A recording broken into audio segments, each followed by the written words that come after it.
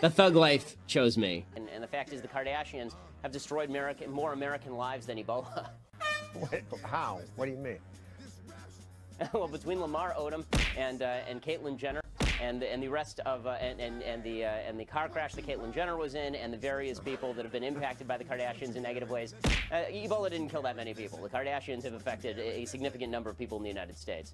X gon' give it to you. Wait for you to get it on your own. X gon' deliver to you. Knock, knock.